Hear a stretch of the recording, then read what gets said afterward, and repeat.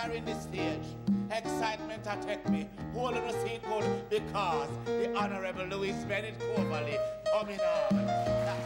You over Toronto, child. Them that's out of winter. Hey, a winter pooper. Thanks to Louise Bennett-Coverley. She was one of the few Jamaicans who continued the tradition of speaking Jamaica talk. And she spoke it with this eloquence, this color, and that me like, and everywhere me go me talk it too.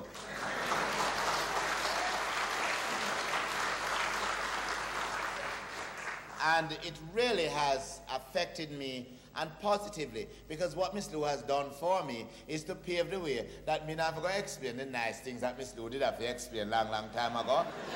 So me just go perform, collect my money and leave.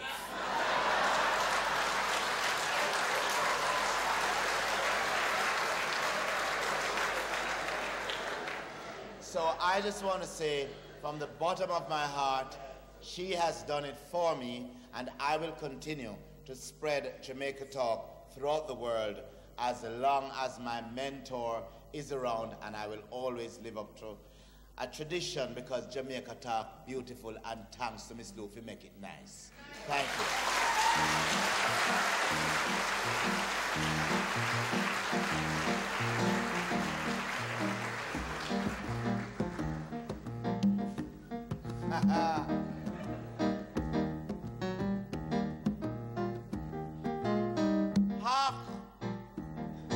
Methinks me hear our little feet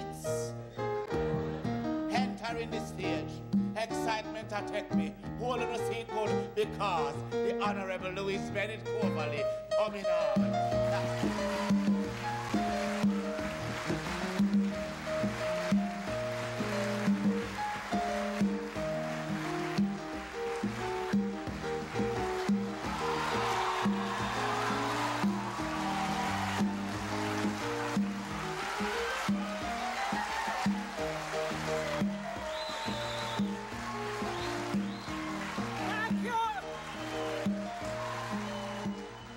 Miss Lou's first Jamaican stage appearance in 10 years to celebrate World Theatre Day received a warm, embracive, standing ovation from her many friends and those young and old who have been touched by her very Jamaican style of storytelling. Jamaica is the only Caribbean country that joined this, what's its name again? The Institute, yes. The Institute of Theatre, what? Oh, the International Institute of Theatre. And you must have things I may never know.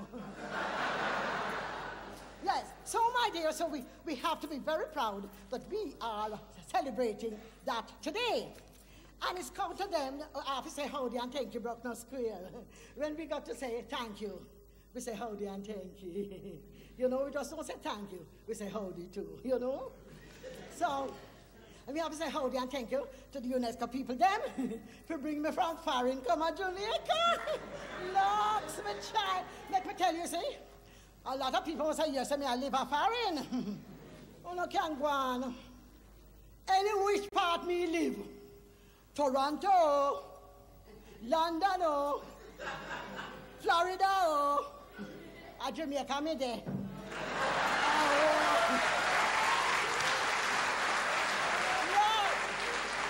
Yes, my dear. Jamaica me there all the time. The Jamaica people, them man, them rally around me, you see, and them a bring jerk pork, curry goat, bammy, locks, all to the side, I like it, sure. Because that's about time. Me tell you, see, the other day, one young little Jamaica fella that going at school phoned me up, and me never know him, you know, but him said that him hear about me, and them reading my book into school over there, and he want to come see me. So me say, all right, must come. Me dear, the boy come the morning, and I say, you name Paul? Yes, Mr. Lou. I say, so I say, your book them look heavy, Paul. He says, that book is soup. I said, what? He said, I cook a pot of soup and bring for you, Miss Lou. I'm glad. So tell because you know it was gungu soup. And it was a winter day. And make me tell you, over Toronto, child, Them that's out of winter. Hey, a winter pooper. Them say that them never had no winter like this your last one for 72 years. And the first 72 years. What a crisis. And me go buck it up. So then, my child, we Paul bring it on. When me looking at the soup pot, one big pot of soup him boil for me, you know. Dumpling, caramel dumpling, flour dumpling, cocoa, yellow yam, pig's tail. Yes, man. No, child.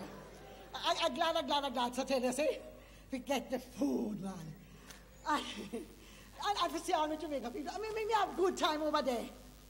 And me is a senior citizen. Me not shame to say me a senior citizen over there because I'm treat senior citizen good. Let me tell you something. Sometimes I go into a store and when the woman said to me, are you 65? Me go to hesitate, but she says, here I know. Oh, today we have a special, 25% discount for 65. I say I'm 70.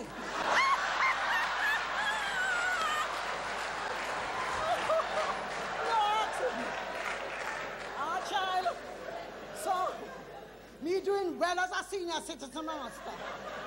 I mean, enjoy it, can't done.